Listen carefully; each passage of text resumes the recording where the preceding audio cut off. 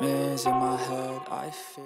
Good evening, everyone. Welcome to Poets and Authors Monday on the Graveyard Verses channel. Tonight's poem is by Sara Teasdale called There Will Come Soft Rains. This poem was published on July 1918 after the German Spring Offensive during World War I and the flu pandemic. Teasdale around this time period wrote many anti-war lyric poems as well as Spring in Wartime. In both poems, it is brought to question how nature can still carry on the same in such devastatingly chaotic times. Tonight I bring to you There Will Come Soft Rains by Sara Teasdale.